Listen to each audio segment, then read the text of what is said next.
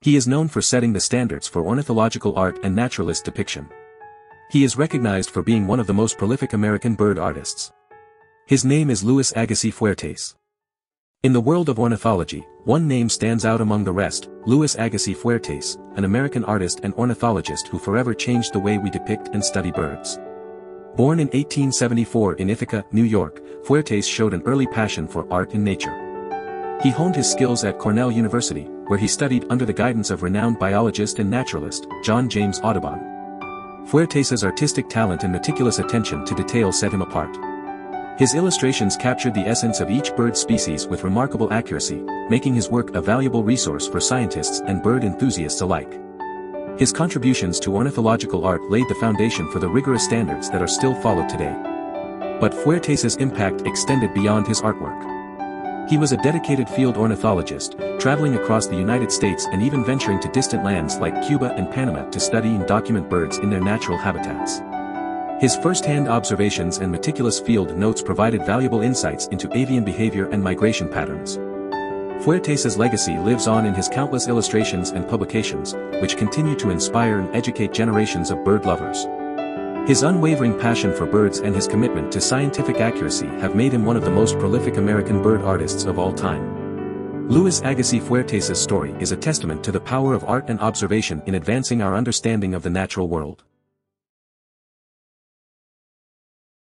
Louis, a talented ornithologist and artist, embarked on numerous expeditions and collaborations throughout his career.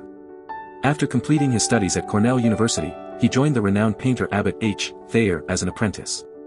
Together, they ventured to Florida in 1898, marking Louis's first expedition. The following year, he joined E. H. Harriman on the famous Harriman-Alaska expedition, exploring the captivating Alaskan coastline. Driven by his passion for birds, Louis traveled extensively across the United States and to various countries. His quest to study and document avian species took him to the Bahamas, Jamaica, Canada, Mexico, Colombia, and Ethiopia. During his time working with Frank Chapman at the American Museum of Natural History, Louis contributed to field research, museum dioramas, and book illustrations.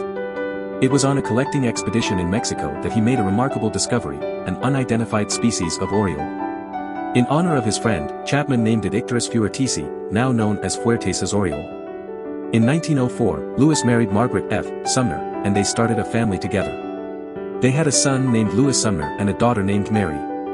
Despite his busy life, Louis also found time to share his knowledge and love for ornithology through lectures at Cornell University, where he regularly taught from 1923 onwards. His exceptional talent extended beyond observation and illustration as he possessed the remarkable ability to imitate bird songs, even recording a trial session for a Victor record in 1913. One of Louis's most memorable expeditions took place in 1926-27 when he joined the Field Museum's Abyssinian expedition led by Wilfred Hudson Osgood.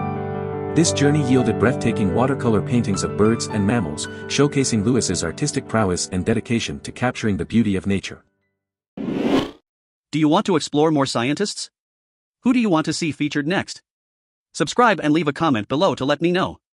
I'll see you in the next video.